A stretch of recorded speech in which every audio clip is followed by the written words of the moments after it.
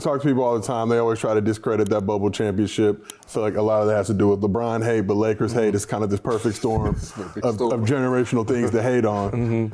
But when you look back, what were your experiences like in the bubble? And you won 3 chips. How does that ring compare to the other 2 in terms of difficulty? I always tell everybody it was the hardest one.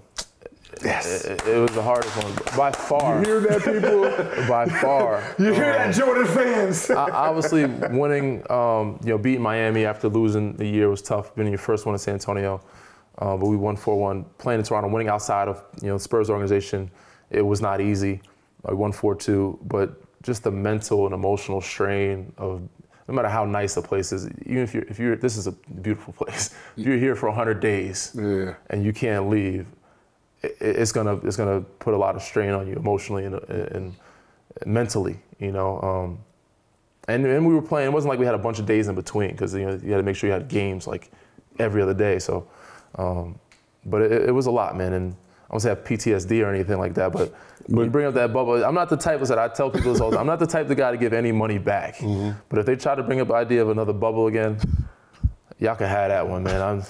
Have you been able to go to Disney World? Obviously, you got first son on the way. Will you ever take him to Disney World? We're gonna wait some time, man. Or no? We're gonna wait some time. It was that bad, It was tough, man, and it was a beautiful setup. I'm not gonna say you could fish, guys can golf, you could walk around, but just being in the same space every day. So we were there. So some teams weren't there for that long. We were there for two months before our families came in.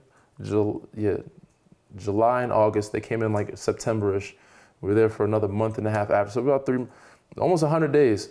I didn't tell many people this, but like, it started getting weird, man. I started getting vertigo. Like, I didn't even know what the hell that was. I'll be like getting dizzy. I'm like, what the hell is vertigo? And you get a slight case of that, and this was like toward the end of it, of course.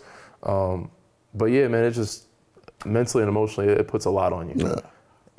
Well, as a hooper, you're used to obviously road trips, time away from your family. That shit is healthy because then you come back and it really strengthens that bond. Yeah. So you get 2 months, like literally no family, then family comes and y'all motherfuckers is here every single day. It's kind of, so I love my teammates. I love my guys. I love my family. I love my wife. And I love the Lakers organization. And I had a chance actually to go back to the Lakers this past year when I got bought out from Houston. And I love RP, Rob Pelinka. But when I got a chance to talk to RP on the phone, all I could think about was the bubble. And I was just like, damn. And it just really kind of pushed me away from I'm like, damn, I don't know if I can do this again. I just remember being there every day with these guys and being with RP every day. And I'm just like, I love those guys, but it's just, every day. I don't know if I want to be around them that much anymore. After leaving there, it's like, I love seeing Bron. I love seeing AD. We experienced something great. I had Dwight with me when I came to Philly, but being back in that space with them again is going to bring back so much of that time where it's going to be, I'm just like, and not going to be in a good mental space there. I mean, were there things that,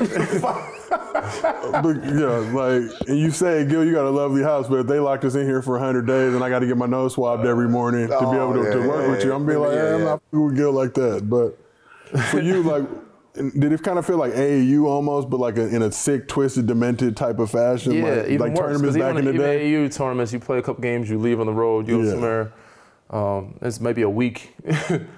You maximize that times 10. You go on vacations or road trips with your family. Yeah. You take them in doses. I love my family, I love my parents, I love my in-laws, but I only take them for about 3 or 4 days. Yeah. Then I'm good. But if I have to take for even 2 weeks, I'm like, look, man, I might have to choke somebody. You know what I'm saying? You might be ready to at odds. You're at the point where I'm not ever talking to this person again. Now, 100 days is another story. That's how I am with the pool. What do you mean? I really get what you. So because of the knees, I had 3 knee surgeries in 14 months. So I had doing a lot of pool, rehabbing. Every time I look at the pool, all I can think of is the rehab inside that. So I won't even jump. You want to get in the pool no more? No, I don't even jump. I look at it, keep it clean. It's been 3 years. Everybody else in the pool. Get in the pool. Nah, good, man. Pool is not the same. It's not enjoyable. It was like work. Yeah. As soon as I get in the water, it's like exercise. I'm good. Yeah, it's tough, man. So you won 3 chips. I know everybody always asks you what's your favorite one, blah, blah, blah. We're not going to ask that shit. But you got 3 championship rings. Let's just say worst case scenario, unfortunate events happen, and you need to pawn one of those rings. Which one of those rings? Gotta save one. How about that? Save one. You gotta save one. You gotta save. I want to know which one's the best. Which one do you think you can make the most bread off if you had to sling it? I could probably make the most off the Lakers one. Yeah, you know, somebody. So that's probably the one you want to keep. San Antonio's a little older, so it's a nice ring. But it's not as nice as the Toronto. The Toronto one is ridiculous. Okay. It's the biggest one. Toronto's the biggest one. Toronto's the biggest one. Okay, I wouldn't have guessed that. But here's the thing, though. If you sell the Lakers ring, a Lakers fan will buy it and just give it back to you because that's how. Possibly. You probably get the most money for it. You know, there's a bubble year, it's Kobe year, and you know, Lakers fans. It's a bigger, you know, fan base throughout the nation. Mm-hmm. Now, obviously, Canadians are special, man. They treat you unbelievably. So it'd be between those two, but I'll probably keep the Toronto one and sell the LA one because I'll get the most for the LA one, and the Toronto one I think I won't say I like the most, but I think I wouldn't say more meaningful, but it's just like for sure. You know.